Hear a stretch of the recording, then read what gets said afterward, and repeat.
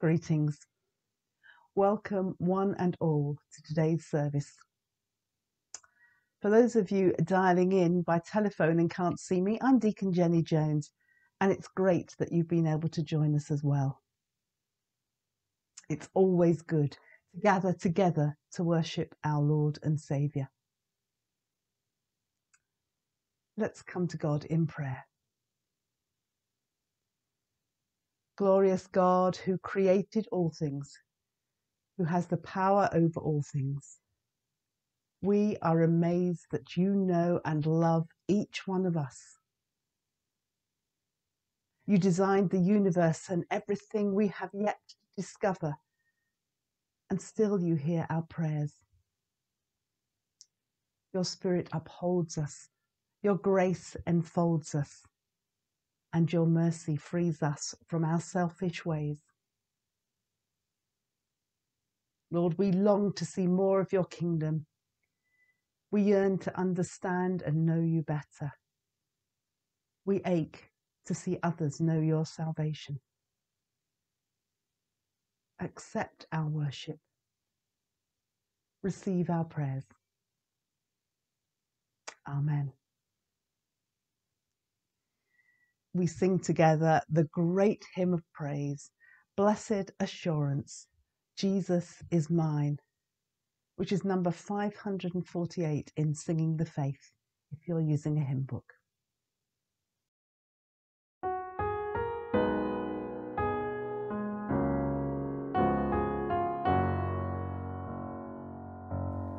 Blessed assurance,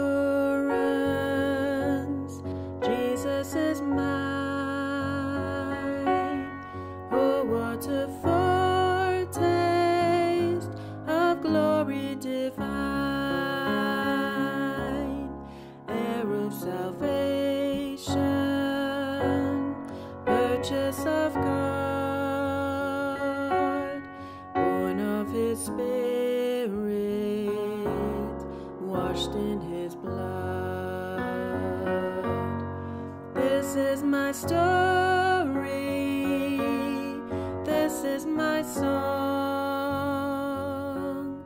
praising my Savior all the day long. This is my story, this is my song, praising my Savior all the day long. Perfect submission, perfect delight, visions of rapture now burst on my sight, angels descending, bring from above echoes of mercy, whispers of love. This is my story, this is my song, praising my Savior all the day long. This is my story, this is my song, praising my Savior all the day long. Perfect submission, all is at rest. I am my Savior, I'm happy and blessed, watching and waiting, looking above, filled with his goodness, lost in his love. This is my story, this is my song, praising my Savior all the day long.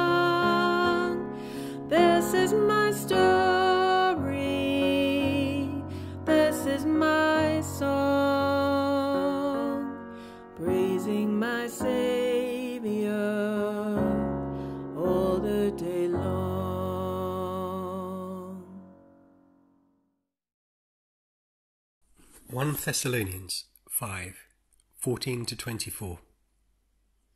Brothers and sisters, we urge you to warn those who are lazy, encourage those who are timid, take tender care of those who are weak, be patient with everyone.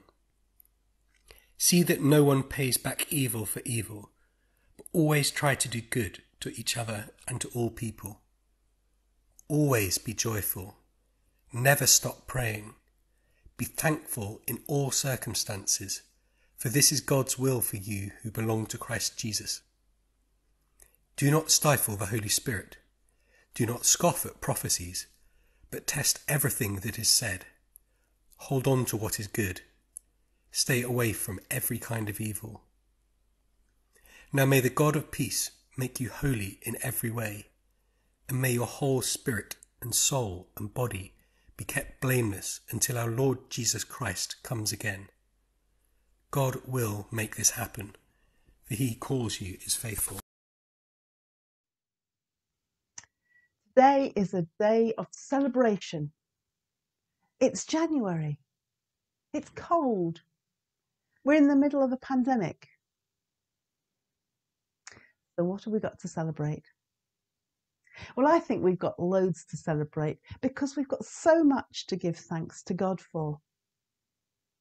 God is with us wherever we are. And God rejoices in each one of us, however hard and limited we find that at the moment. I think that's a good enough reason for a celebration. And hopefully it won't be too long before we can join together and once again celebrate as one. Celebrate God's goodness to each one of us. Perhaps we might even blow up a few balloons and have a bit of a party. I'm told that some of the churches in this circuit lay on a pretty good buffet. But as we know, life isn't much of a party at the moment. Sometimes it feels really tough. I'm sure we've all had moments when we struggle to understand why life has turned out to be so hard, or even why at times it seems just so mundane. We can't always be partying, even though we've received the best gift in the world, the knowledge that God loves us and that Jesus died and rose again so that we can be reconciled to God and will be in his presence forevermore. The Bible doesn't tell us that a life committed to Christ will be easy. It says that Christ will give us the strength to cope in the hard times and the hope that things will be better. So this morning, I want us to dip into our imagination and imagine we're going on a journey, perhaps going on holiday somewhere. Where would you choose? I think I'd like to go at this moment to somewhere hot and sunny with lots of open spaces, perhaps a mountain in the background. And of course, there'd need to be lots of good food. And for me, I would always like a big swimming pool. I'm well past the age when a bikini and flip-flops was all I'd need to pack. But I think I'd put my swimming costume and my baggy shirt, a pair of shorts and my walking boots, and of course lots of suntan cream. But even though we can't leave our homes at the moment, we are still on a journey, our journey with Christ. Let's imagine we're packing our suitcase for that journey. What would we pack in order to keep our faith strong? What should we put in our suitcase to keep away the creepers, those things that will tempt us away from God? What should we pack to encourage us in our Christian journey when things get tough? Today's reading was written to encourage the Christians in Thessalonica who were struggling and suffering persecution. But they're wonderful words of encouragement for us all as we continue on our Christian journey. through the high peaks of the great times when we know God surrounding us, and again into the troughs of life when life isn't so good. What did Paul suggest we put into our suitcases? Always be joyful, never stop praying. I like to think that we're encouraged to pray constantly because prayer can help us to develop deeper insights into God's ways. In prayer, we learn to listen to God and discover the dimensions of love that have saved us from the constantly shifting sands that are in our human nature. In prayer and praise, we're constantly drawn into the depth and mystery of understanding ourselves within the love of God. Prayer should definitely be packed into our suitcase. The next thing that Paul suggests we put into our suitcase is be thankful in all circumstances. Paul had suffered for his faith, so why would he be saying, give us thanks in all circumstances? Surely he doesn't really expect us to give thanks for bad things, for the things that hurt us and damage us. I don't think that is what he means. He's not asking us to give thanks for all things, but in faith, we should try to find the grace to give thanks in all things. There's a subtle difference. We can give thanks to God for his presence strengthening us to cope. We can give thanks to God for the vaccines and medicines which we hope will soon see an easing of our current pandemic. We can give thanks that modern communications means that we can speak and see our family via the internet, for example. We're not giving thanks for the difficult circumstances, but we're giving thanks in them. Giving thanks is another important idea to pack into our suitcase for our journey with Christ. The suitcase is getting a bit heavier now, but we still have a few more things we need to put in it. Paul tells us to root ourselves in God and in the Scriptures. Do not stifle the Spirit. Do not scoff at the words of the prophets. Test everything and hold fast to what is good. When times are tough, when life is dry, don't turn away from God. No, do the opposite. Turn towards God. Allow God to refill you with the Spirit. Let the words of Scripture inspire you again. Let them show you how God has been at work throughout all generations, through all times, good and bad. When times are good, our relationship with God can feel completely solid. But compared to God's faithfulness to us, our faithfulness to God can sometimes be incredibly fragile. We need to nurture the Spirit. We need to test what we feel or what someone has said to us. We need to test that against Scripture and tradition.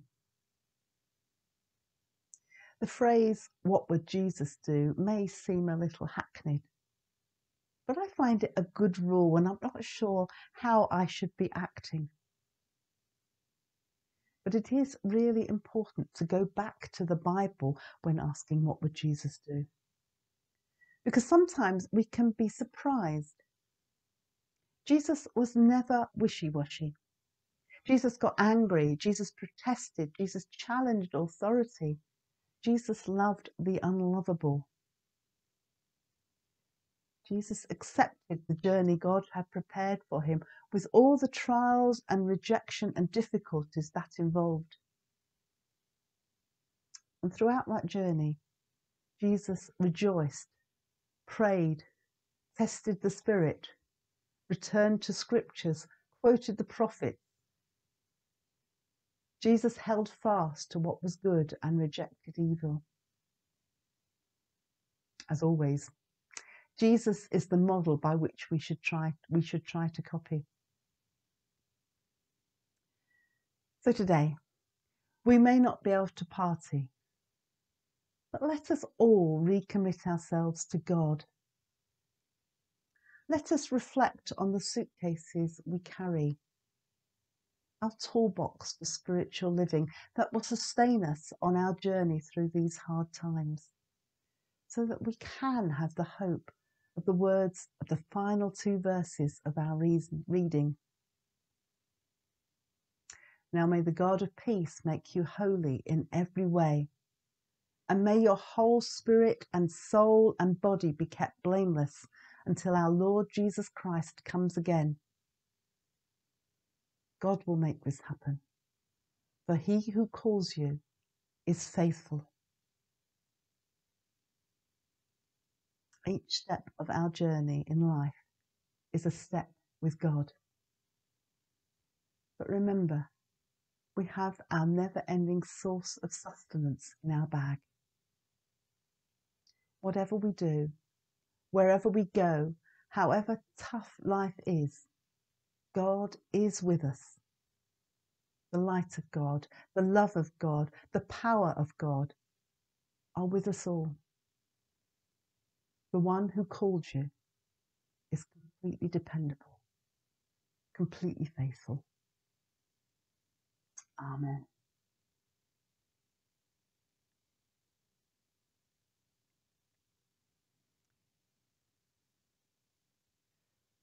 Now, because when you are watching this, I will have only just returned from a week's annual leave, I've recorded this service in advance.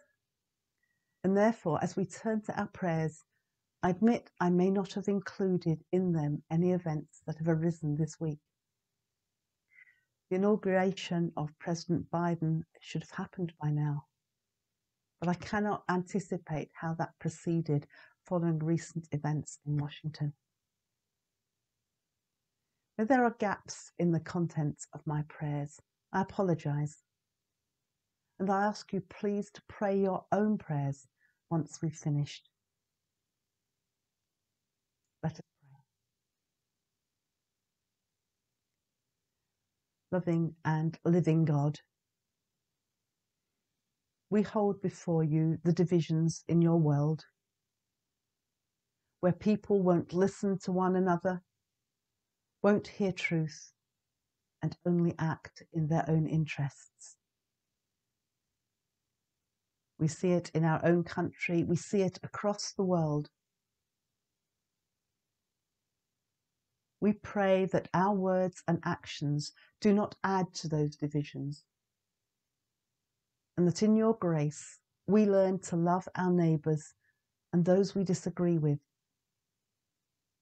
And together we offer your hand of hospitality, bringing peace to troubled circumstances. We pray for the United States of America and its new president. May this country and its people become truly united. And may the new president find ways to reconcile the splits within his country. We pray for our own government as it deals with the pandemic and ongoing Brexit issues. We pray for honesty and fairness in their decision-making, and that the vulnerable and needy are high on their agenda in their policy-making. We pray for all those working in the NHS and other frontline services. We thank you for their sacrifice and dedication. And we pray especially for the families of those who, through that dedication, have lost their loved ones to this virus. We pray for all that are being treated for COVID-19, and for those who are ill but have had their treatment delayed because there is no room in the hospitals. May they feel your peace-filled healing hands on them, and may your strength help them through their trials. Lord, you healed of old. Bring healing to your world. Whether that healing is of body or mind, we pray in faith to you. And where it is not your will to heal, we pray that your peace may be known. Lord, in your mercy, hear our prayer. Amen. We sing again. Hymn number 611 in Singing the Faith. Brother, sister, let me serve you. Let me be as Christ to you. And as we sing it, reflect on the words of the second verse. We are pilgrims on a journey and companions on a road. We are here to help each other, walk the mile and bear the load.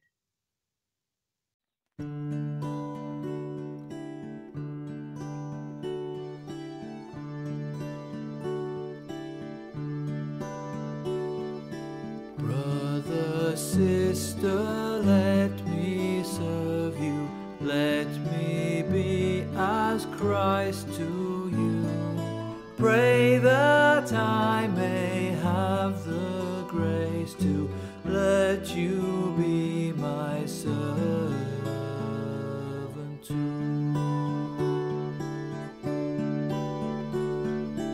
We are pilgrims on a journey, we're companions on the road. We are here to help each other walk the mile and bear the load. I will hold the Christ light for you in the night time of your fear. I will hold my hand out to you, speak the peace you long to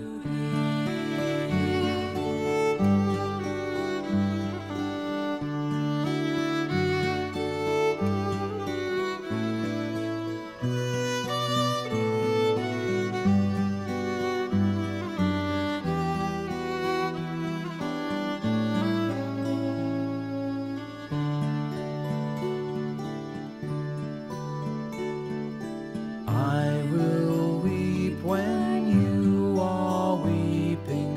When you laugh, I'll laugh with you.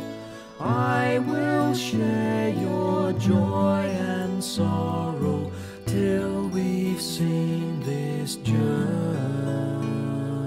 through.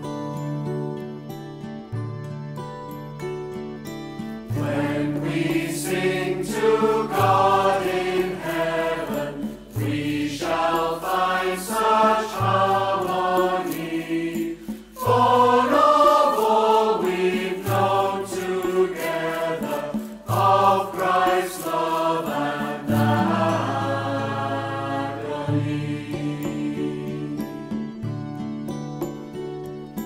Brother, sister, let me serve you. Let me be as Christ to you. Pray that I may have the grace to let you be my servant too.